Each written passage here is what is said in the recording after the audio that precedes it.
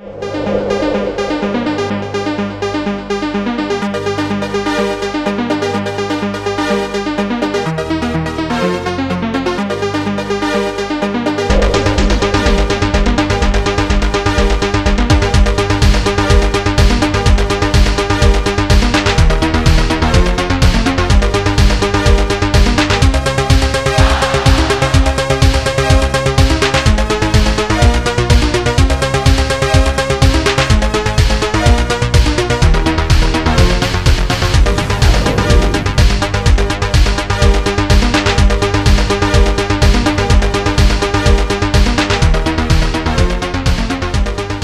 know how on my video where I went ahead and I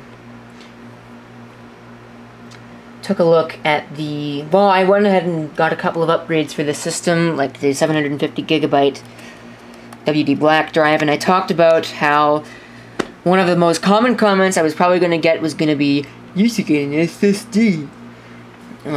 Maybe not necessarily that tone of voice, but basically that was what I was going to get. Well, not on that video, but I certainly got quite a few of the you should get an SSD comments.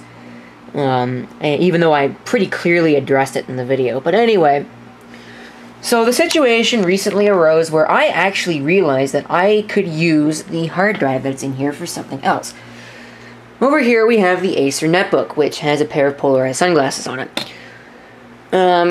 And this thing, the drive that's in it right now is a 100 gigabyte Hitachi drive.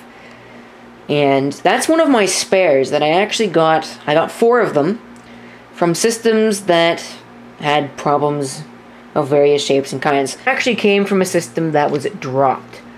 So while the drive works, it is not the greatest. So yeah. That drive is going to come out of there, and I'm actually going to be taking the 160 gig that's in here, and gaining 60 gigabytes worth of space on a system that I'll never use it on, but I'll have a working drive right there. So those of you who are probably not looking too far ahead are wondering, well, gee, what the heck does that have to do with an SSD? Where am I going to get the replacement drive for this? Good question. Got myself one of these. On sale. It's an AData SX9000 2.5 inch SATA 6 gig SSD. Ultra slim. Includes a 3.5 inch bracket, which I will not be using. I might use it for something in the future though. Free. Scan now. Register your AData warranty and download free software. Yay. Standard 2.5 inch featuring built-in ECC and blah blah blah. Free Acronis download, and all of that. So let's go ahead and open this. I'm going to cut the tape first, and then we will open the thing up, because I can't find my tripod mount. That's on. So that needs to come off. I just figure I should probably mention this thing. Got this in a package of, really cheap package of carabiners. It's just a little simple LED light. It's fairly freaking bright, though. Also got this LED saucer thingy, but it's kind of cheapo. The only LED is that thing right there, but it's bright. Anyway, let's open up this box. That package, I tell you, that was a lot more difficult to open than I was expecting, because this stupid tab wouldn't come out. But anyway, in the box we have free software overview disk migration utility. Should probably read this. Might be important. Maybe if I could get the damn thing open, I could actually read it. Disk migration utility assists purchasers of solid-state drives in copying the contents of an existing computer hard disk onto the new drive. I think... Wait a minute. On a sticker enclosed in the SSD packaging is a 16-digit download key. Alright. So I might go ahead and... go ahead with that, maybe. There's also a quick start guide, and the SSD itself. That is a lot lighter than I was expecting. I might actually go ahead and just clone it using Macrium and see what happens, but if it doesn't work, I'll definitely take them up on their offer. Other thing that we've gotten here is this. Not quite sure what that is, but I'd assume that it probably goes along with this SSD mounting bracket, which I won't be using. So that can go back in the box, and I can put all this back together, and I can get this ready to go. Right now, I'm actually defragmenting this disk, which is the best thing to do first of all. So the first hurdle to get over is going to be connecting this to the computer. There are a number of different ways I can do this, but I'm going to try method number 1, and that's going to be hooking it up to the Seagate enclosure. I have no idea if this is going to work at all, but let's just try it anyway and see what happens. Oops, I just knocked something out. Come on. I have no idea if it's working or not, but it might be. See what happens.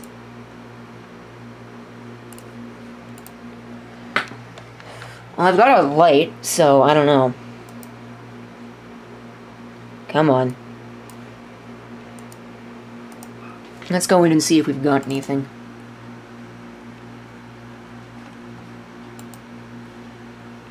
Knowing my luck, it didn't even bother to show up.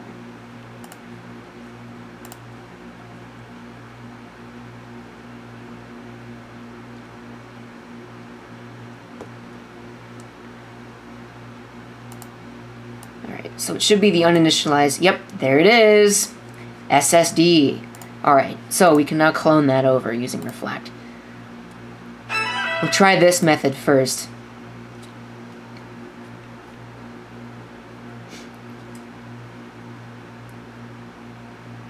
From the internal drive. I'll try a clone from the internal drive first, and then if that doesn't work very well, I'll try an image.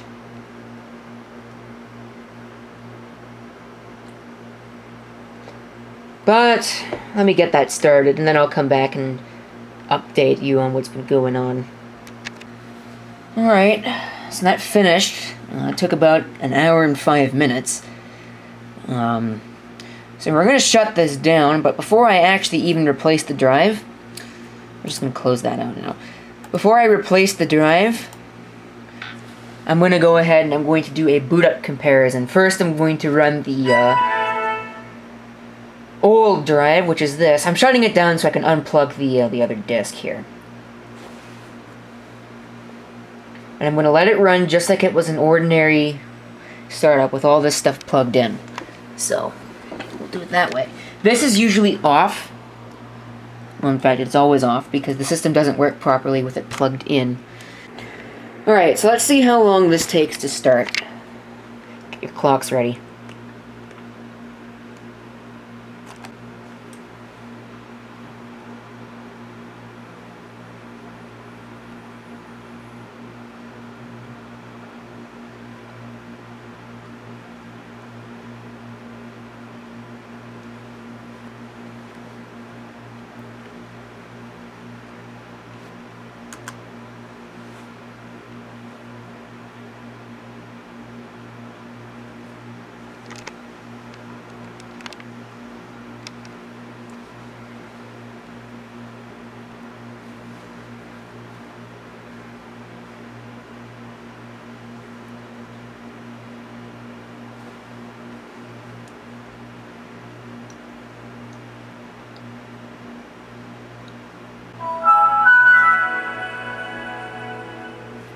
There you have it. So let's turn it back off.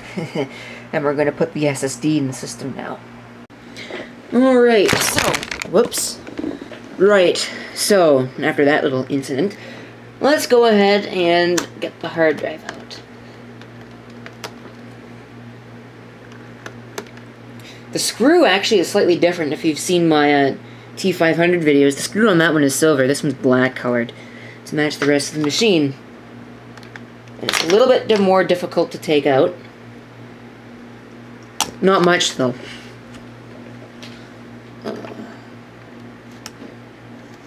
And by comparison to the T500, the drive is upside down.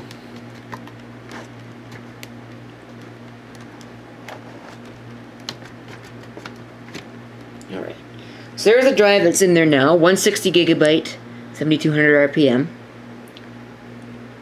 HES 7250, blah blah blah. So we're going to take this off. And we're going to take the screws out. I think that was the first time I've ever actually used that tripod in a video on this channel, other than the storm video that I took with the Handycam. But anyway, size-wise, or height-wise, the SSD is slightly thinner than a normal conventional drive. If you were to take the lid off of this drive, they would be about the same size. In fact, they would be the same size. But as for weight, it's just night and day. There's no comparison at all. The SSD, hands down, weighs less than the hard drive. Although it's a pretty close race. But obviously the SSD is lighter.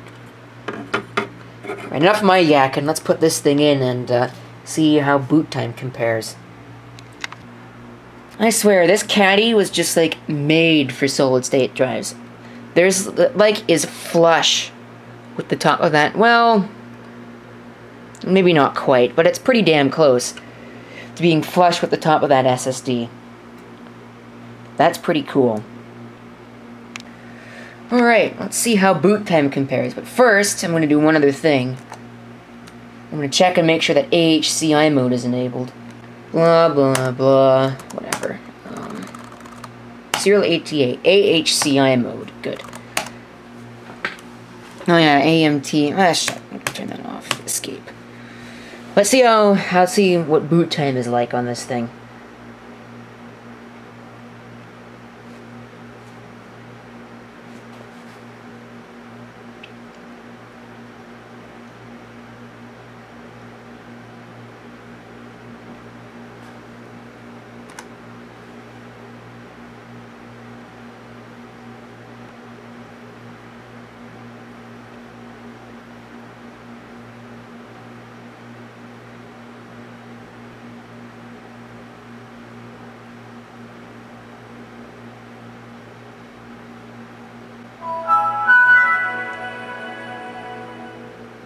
So it is a little bit faster than the old mechanical drive. So let me log in here. Okay.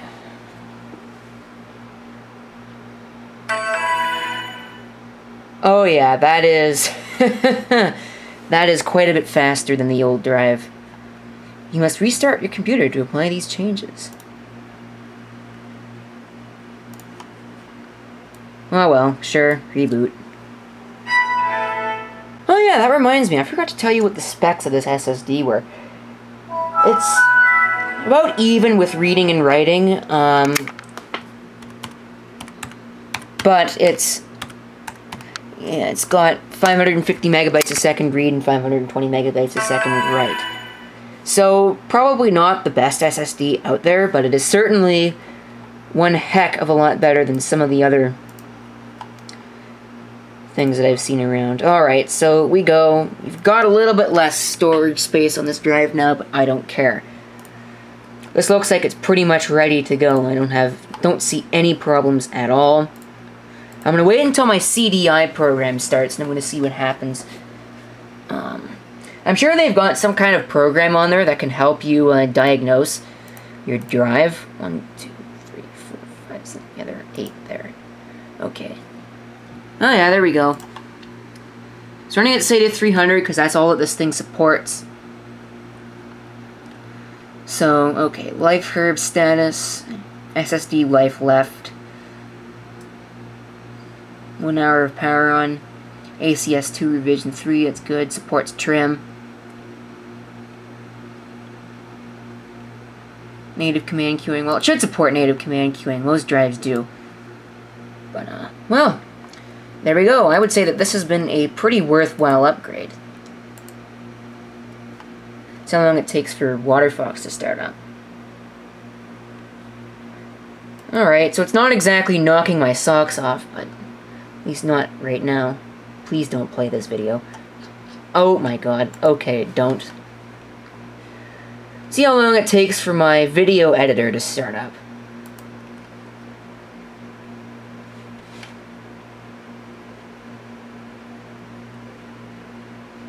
Again, it's not really knocking my socks off, but I mean, there you go. So, let's get on with the second part of this video now. Alright, so let's take a look at the drive that's installed in here now. The other thing that I'm actually going to do is I'm going to try and upgrade to the Mate 17 or Mint 17 Mate 64-bit release candidate right now, and then upgrade it over to the full version later on, and see how that works out. Of course, I'll have to remember to do that, but I'll probably remember to do it anyway. You know what I just realized? You can probably see the Windows 7 license key that's on here. So we'll just put that right there and cover up that. The drive that's in here right now,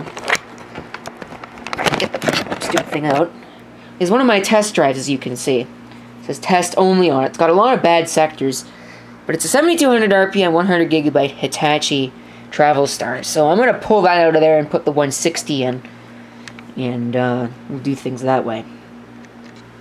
One other upgrade that I made with my setup recently is I replaced the old yellow laser mouse with this mouse in a box. I feel this will be much more reliable than that other piece of crap anyway. The cable is a major improvement. Let's power this up now.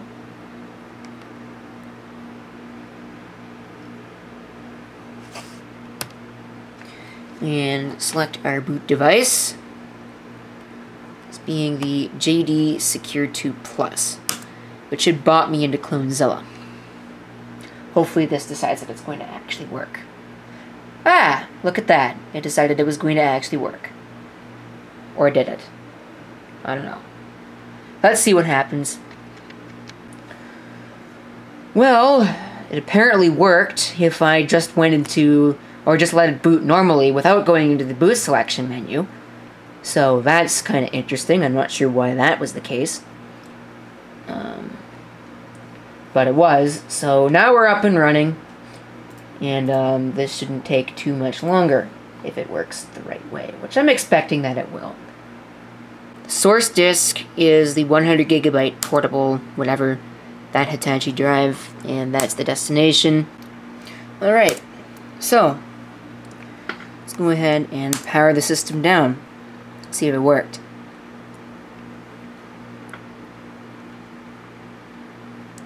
The other thing that I'm probably going to have to do is resize the discs in order to fit in the proper size, but we're going to just go ahead and unplug that, power it back up.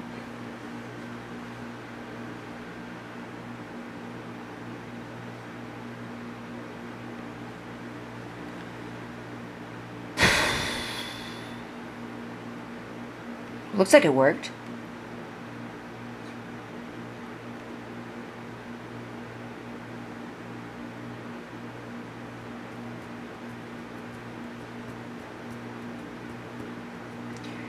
Oh yeah, it looks like it definitely worked.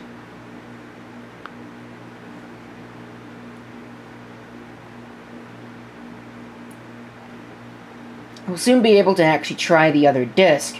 Right now, we're trying installing Mate 17 RC, or Mint 17 RC. I keep calling it that. We didn't have a startup sound. And that might be why. Sound's off.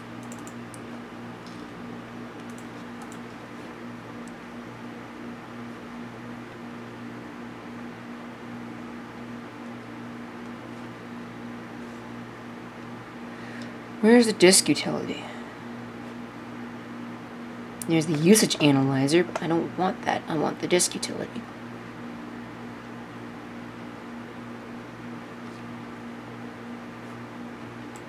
This is right there. Odd place to have it. Since I'm going to have to reload the desktop again anyway, I'm going to go ahead and do something that I haven't, well, try something that I haven't tried in a while. I'm going to try Ubuntu 14.04, and I'm going to see what it's like now after it's been a whole of, I think it's been like 2 or 3 releases since I last tried Ubuntu and didn't like it, but let's see what it's like. It's worth a shot, right? Since I know that I'm going to have to reinstall my desktop again anyway, Sure, install that third-party software. Don't download updates.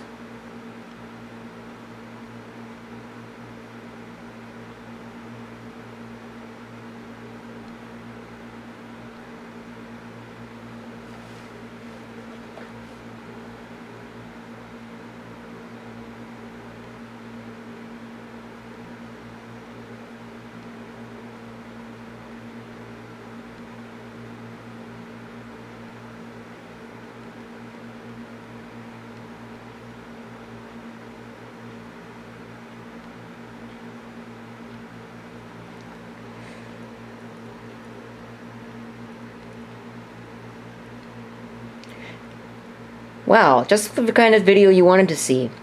5 minutes of me waiting for this stupid thing to actually move on to the next page. Wow.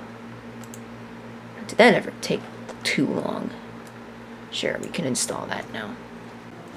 You know what I just realized? Somebody put this tab key on the wrong way around. Now that's high tech. See if it'll let me continue. Yes, it will. There we go. It's now copying files. We'll have to see what Ubuntu looks like now, and if it's any more usable than it was before.